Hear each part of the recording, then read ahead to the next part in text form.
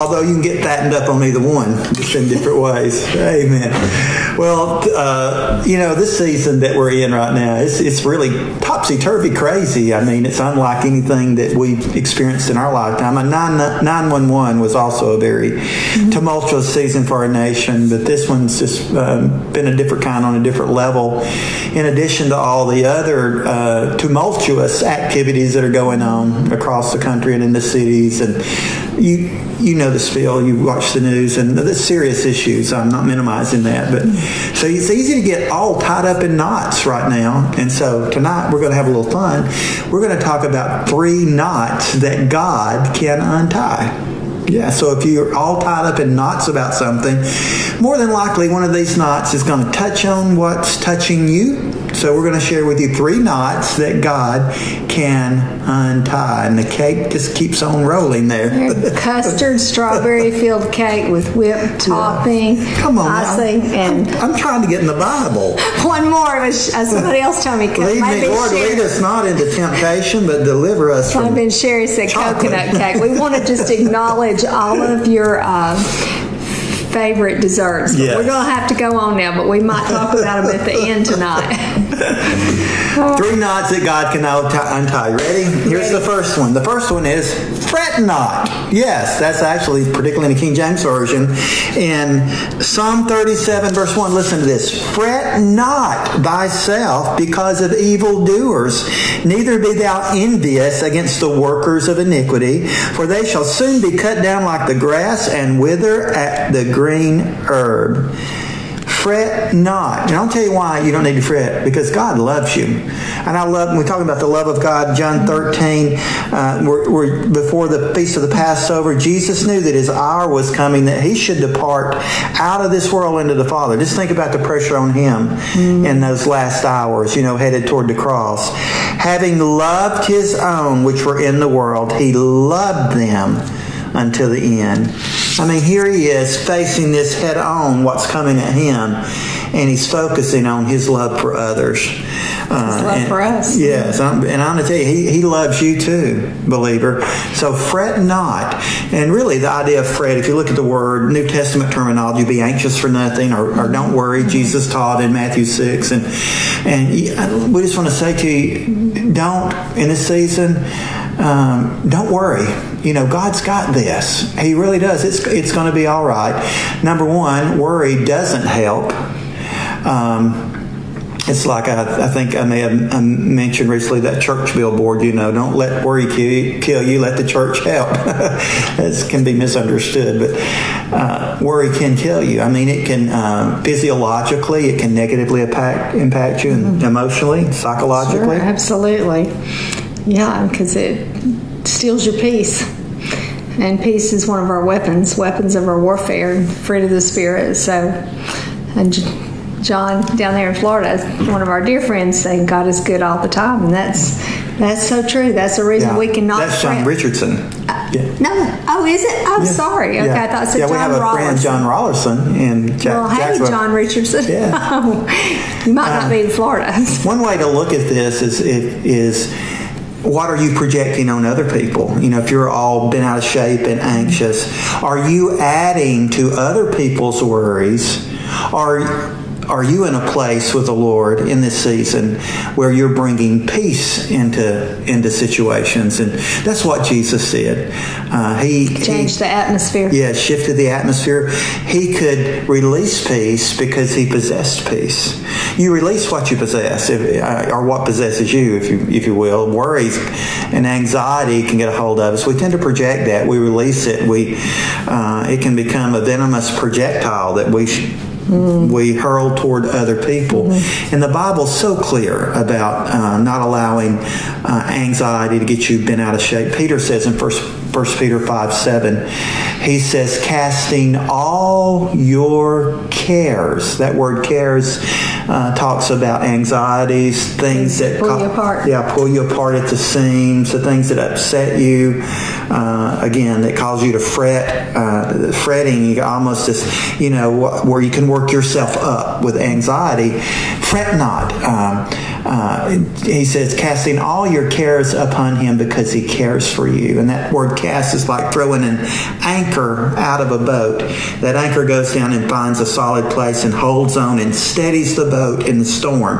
And that's what we do. We cast our cares upon Jesus.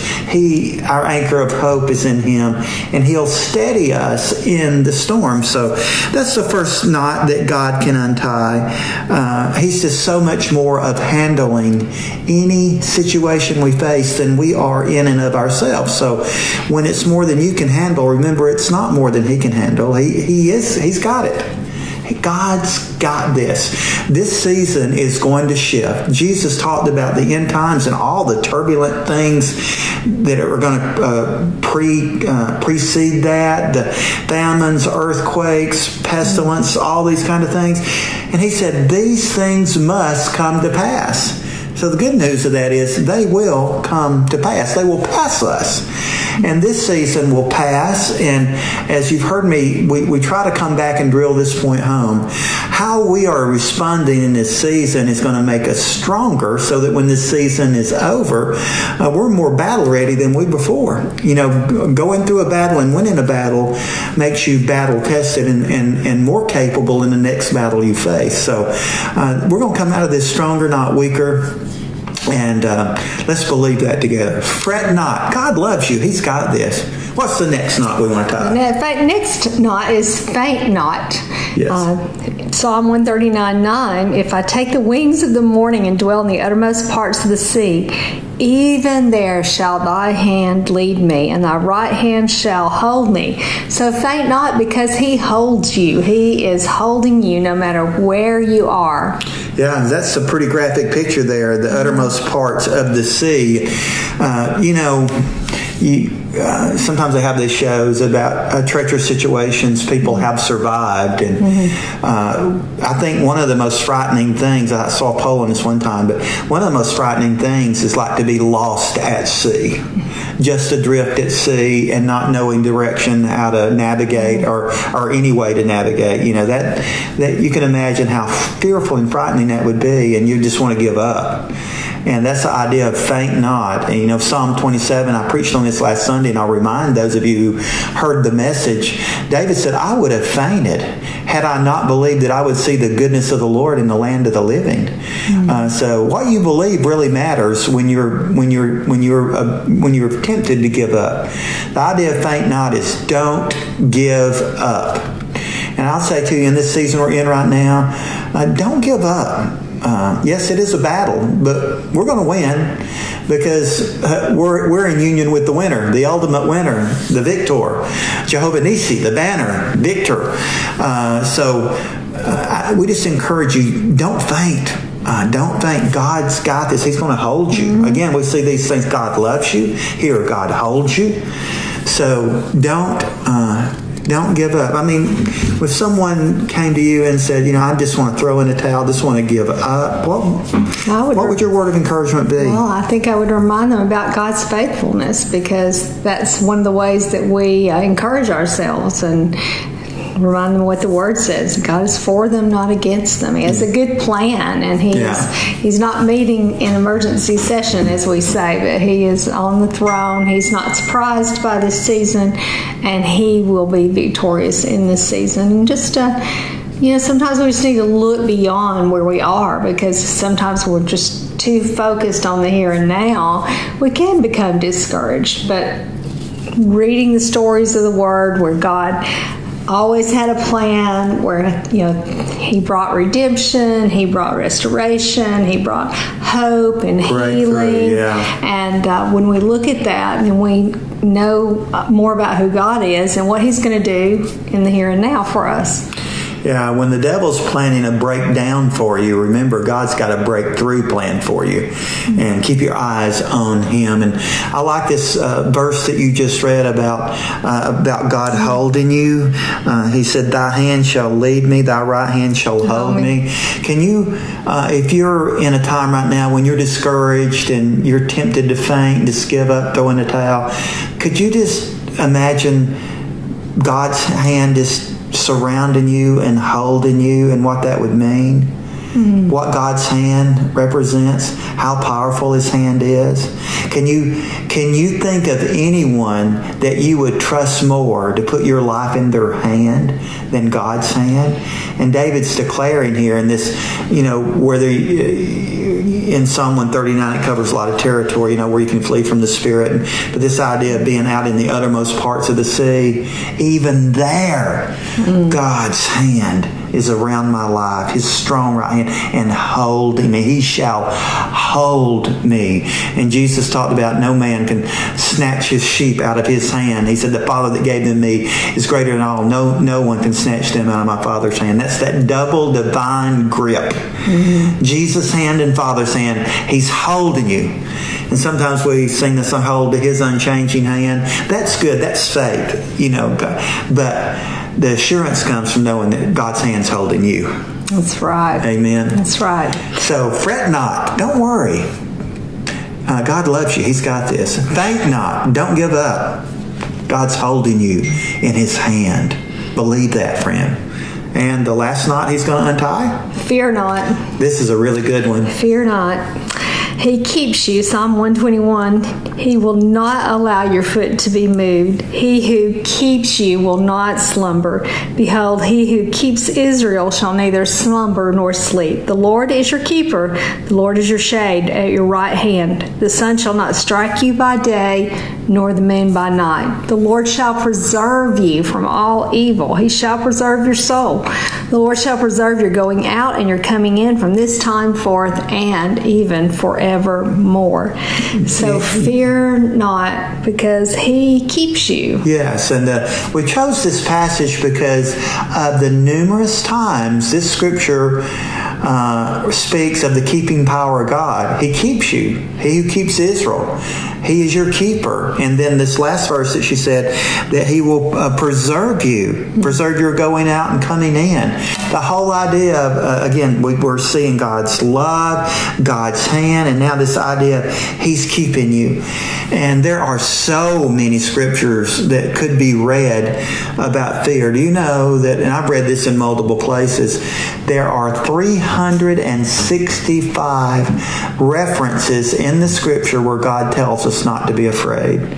Fear not, don't be afraid. You add them all up, they say there's 365. If you will, one for every day of the year. Fear is our nemesis, and I read of one psychologist that had done a lot of work on people who became ill and were having different kinds of issues, and said that 90% of the time there was some type of fear underneath as a root that was working to create their difficulties.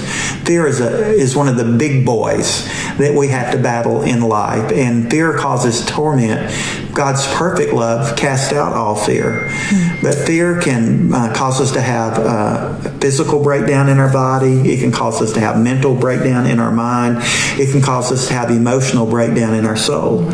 And so there's all kinds of phobias and fears and there's a lot of fear right now in this time. I think in some ways it's been, has been very magnified, but that doesn't mean that we shouldn't be wise and cautious and aware that some people are really hurting and suffering right now. We do not negate nor minimize that. But regardless, I'm just saying, regardless of the severity level of what's going on right now, we don't need to bow underneath the fear that causes us to start having the mental, physical, and emotional negative stuff going on that gets our heart and mind in the wrong place. We start losing our peace. Right. And we start believing in the bad things that are going to happen instead of the good things that God says will happen. Right. And I love that scripture that talks about how God hasn't given us a spirit of fear, but power, love, and a sound mind. And so we see in that when fear is dominating, then we don't have power. We're not focused on love, but we're focused on fear, and we don't have soundness of mind. And it's very important that we guard our peace and not let fear dominate. Yes. And there's a lot of fear right now in the atmosphere. A lot of fear on social media. Yeah, and a good word to think about is our need to encourage one another, because encourage means to put courage in. And courage is what's needed in the face of fear. And obviously, we're talking about the kind of fear that begins to paralyze you and shut down your life and keep you from doing the things you need to do, keeps you from believing what you need to believe, and keeps you from thinking the way you need to think, so that you can stay in alignment with God and navigate battle, war, and walk wisely through this season. So again, it's kind of a game of one-upmanship. The enemy wants to stir these things up, so he has one up on us. But no, we're the head, not the tail. He wants us to make this the tail. Tail's where all not the good stuff happens. We're the head, not the tail. We want courage. When the Holy Spirit came to the early church, what happened to them? They became bold. They were infused with courage to do what God had called them to do. So I just encourage you to be courageous and fear not. I'm not saying don't have wisdom or appropriate caution. And I guess one way to say it, there's a good kind of fear and a bad kind of fear. And we're talking about the negative fear that really shuts you down and paralyzes you. In other words, it can be a good fear not to put your hand on the hot stove. Yeah, that's just good common sense. You need to be afraid of hot iron. You respect that power and that you don't want to get burned. That's right. But the negative kind of fear torments us.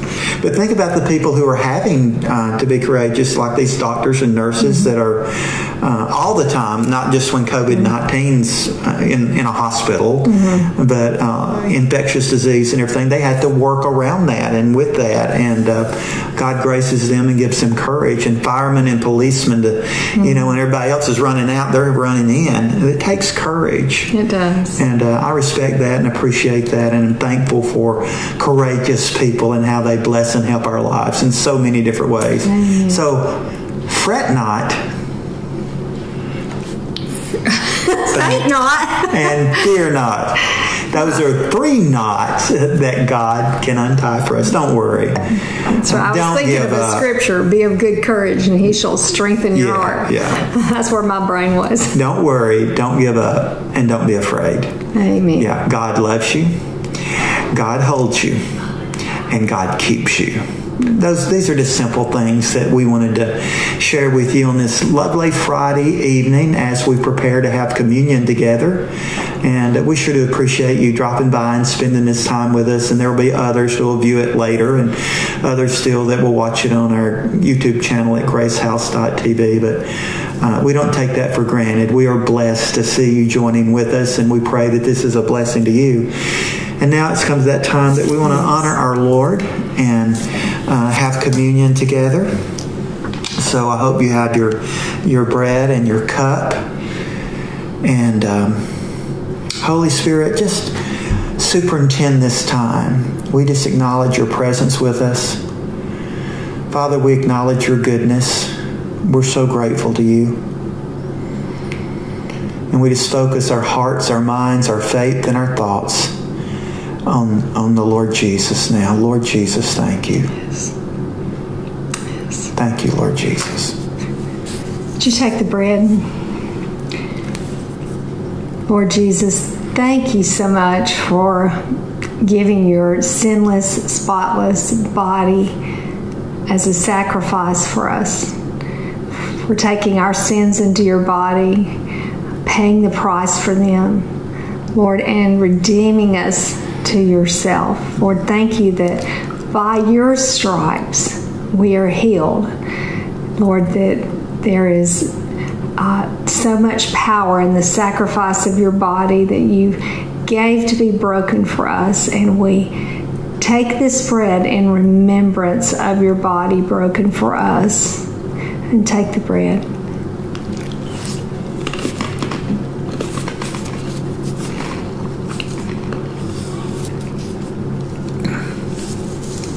Thank you, Lord. Would you take your cup?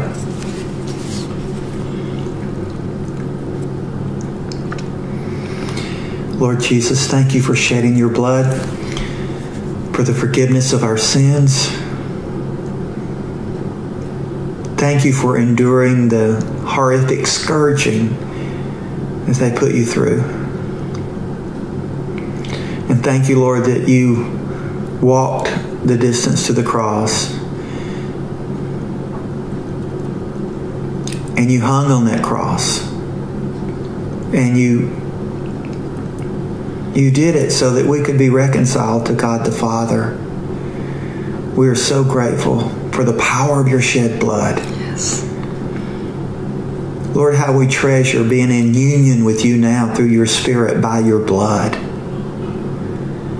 We honor you tonight and we worship you, Jesus. Your name is the name above every name. We confess that you are our Lord. We believe in our heart that God raised you from the dead. We have called upon you, Lord, to save us. And thank you, by that one perfect offering, you've perfected forever those who are sanctified. Thank you that you have sanctified us through your blood. And we worship you tonight and we honor you, Jesus. Yes. Let's drink the cup in honor of our Lord.